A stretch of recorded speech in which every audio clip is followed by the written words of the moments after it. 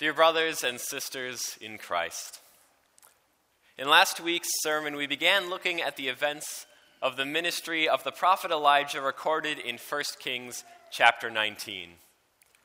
There we saw that Elijah found himself on the run for his life and felt that he was the only one left, that he was truly alone in Israel as a follower of God. But God began to redirect Elijah's focus in that moment, directing Elijah away from himself and towards God. Today, we will see how God continues to refocus Elijah by giving him work to do and co-workers to support him, and how God also does the same for each one of us. God began to focus Elijah's attention through a gentle whisper, and so we pick up the account following that gentle whisper. When Elijah heard it, he pulled his cloak over his face and went out and stood at the mouth of the cave.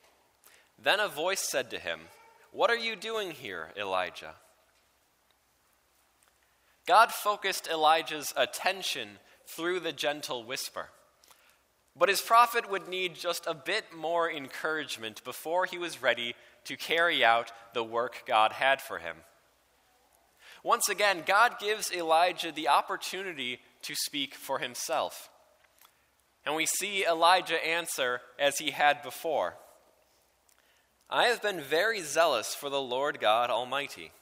The Israelites have rejected your covenant, torn down your altars, and put your prophets to death with the sword. I am the only one left, and now they are trying to kill me too."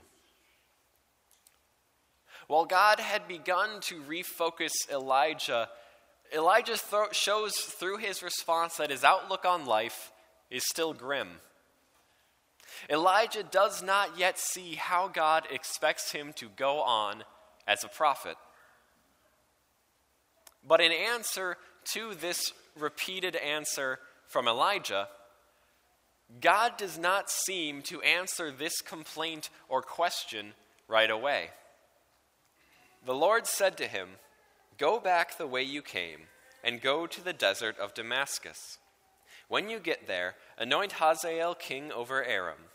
Also anoint Jehu son of Nimshi king of Israel, and anoint Elisha son of Shaphat from Abel Meholah to succeed you as prophet."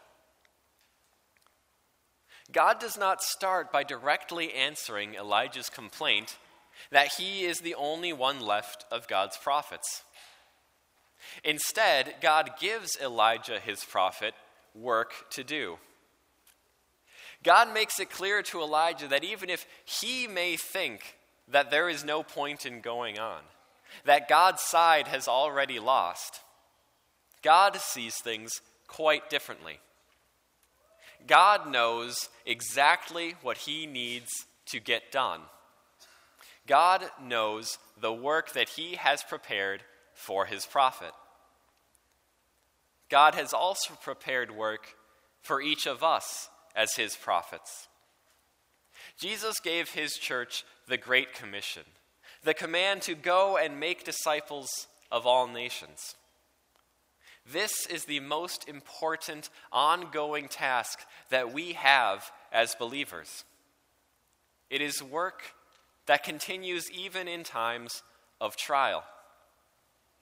And just like with Elijah, God can use those struggles and trials in our lives to strengthen us for his work. It's not that the trials themselves strengthen our faith. Jezebel's death threat to Elijah was in no way a proclamation of the good news of the Savior. But what these trials do is remind us of the need to turn to God for strength. That as we've seen with Elijah, we need to take the focus off of ourselves in times of trouble and focus instead on God. To focus on God as the only one who is truly able to help us. That means turning to God's word when we face struggles, focusing on the promises given to us there. Like refining metal in fire, when during trials we immerse ourselves in God's word, we are strengthened.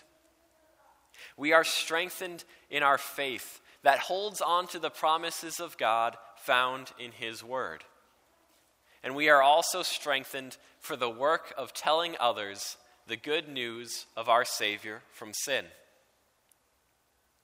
And as much as God's word is all the comfort, strength, and guidance we need in times of trouble and in doing the work God has prepared for us, our God's love for us is so great that he blesses us even beyond what we need.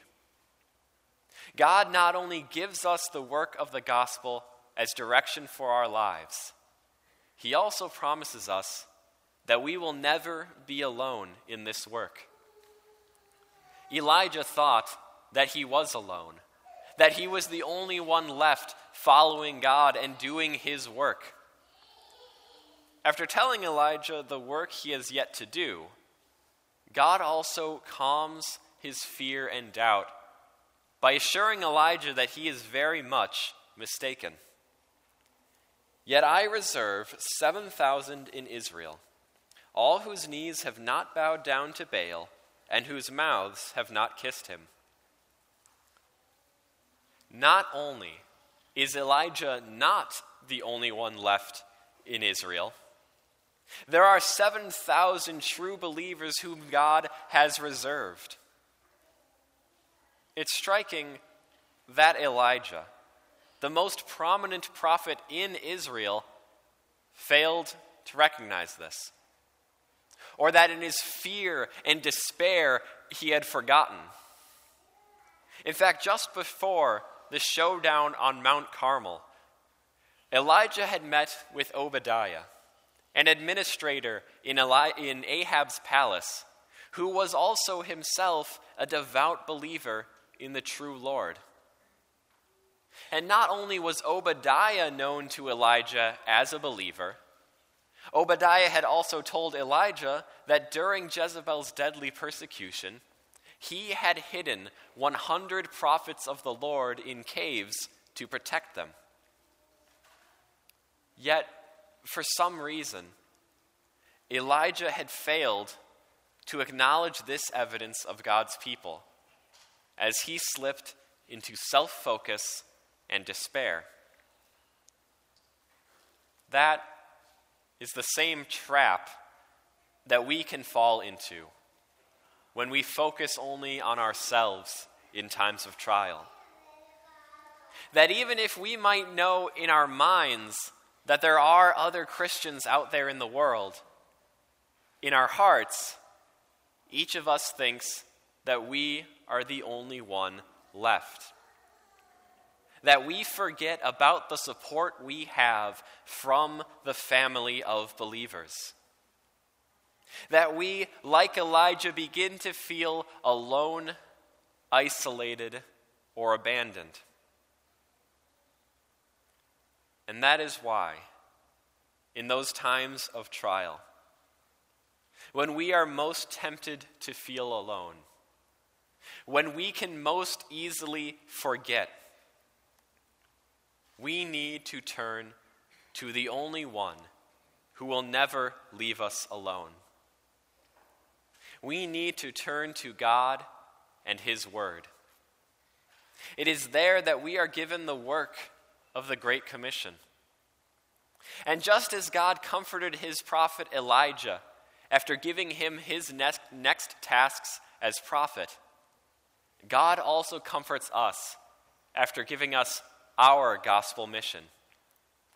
Jesus said, "Go and make disciples of all nations, baptizing them in the name of the Father and of the Son and of the Holy Spirit, and teaching them to obey everything I have commanded you. And surely I am with you always, to the very end of the age." Yes, we have work to do. Yes, we will be doing this work in a hostile world. Yes, we will often face struggle in this life, but we are never alone. Our Savior has promised to be with us always, to the very end of time. He will continue to be with us through our lives and with us when we enter into eternity in our heavenly home with Him. But if the promise of Christ that He is always with us were not enough, and His loving presence is truly all we ever need, He has also given us the assurance that He will always have reserved those who do not bow down to idols. The very work He has given us is to make disciples, to welcome more people as the ones reserved through faith in the promise of the forgiveness of sins that we have in Christ. Like Elijah calling Elisha, when we proclaim the gospel message, we bring new workers into God's harvest field, those who will work alongside us and continue the work after we are done. Jesus has given us the promise of eternal life through faith in Him. He has also given us the promise that He will hold on to us and keep us in that faith. He is our shepherd. We are His sheep. And Jesus says about His sheep, "My sheep listen to my voice. I know them, and they follow me. I give them eternal life, and they shall never perish. No one will snatch them out of my hand." Our God will not allow anything to take us from Him, because He is the one who makes us His. We are not Christ's sheep because of anything that we do. We do not choose to follow God on our own. God chose you to be His own. In fact, God's love for you is so great that even before even before you were born, He chose you to be His. Even before God created the universe, He knew that He would create faith in your heart through the proclamation of His gospel. He chose us in Him before the creation of the world to be holy and blameless in His sight. In love, He predestined us for adoption to sonship through Jesus Christ. God chose you to be His child. God wants you to be His forever. Again, this is not based on any work of ours. It is a choice that is completely grounded in God's perfect love. And because God chose you to be His child, God will keep you as His child. Those He predestined, He also called. Those He called, He also justified. And those He justified, He also glorified. God does not bring us to faith and then just leave us be. Jesus promised to be with us always, that nothing will snatch us out of His hand. And so God has promised that He will always reserve His faithful ones. He reserved His 7,000 in Israel during Elijah's ministry, and He reserves His faithful people still today. He has called you to faith through the gospel, the good news that Jesus is the Savior from sin for the whole world. He has justified you through that faith, the declaration that God does not count your sins against you because Christ took the punishment for them on Himself. And God has glorified you. You are made holy and blameless in His sight. You are held tight in your Savior's hand. Your life does not end with this life on earth, but continues into our eternal life in the new heavens and the new earth, where we will share in the joy and glory of our loving God. There, we will never again feel alone, because there, we will see our God face to face forever. When you face trials and feel alone, isolated, or abandoned, remember that you are not the only one left. Remember God, the only one who promises to be with you always. Turn to his word. Find strength in his promises. And remember also the ones reserved. God will always keep his faithful people with him. God chose you to be his child, and he will hold you tight in his hand so that nothing can ever take you from him. Lean on the support that God has blessed you with through your family of believers.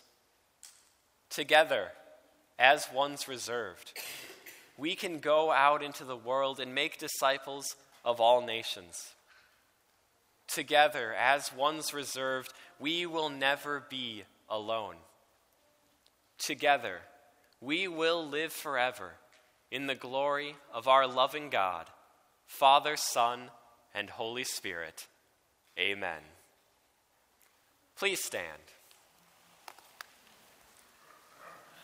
We now join to confess our faith using the words of the Apostles' Creed. I believe in God, the Father Almighty, maker of heaven and earth. I believe in Jesus Christ, his only Son, our Lord, who was conceived by the Holy Spirit, born of the Virgin Mary, suffered under Pontius Pilate, was crucified, died, and was buried. He descended into hell.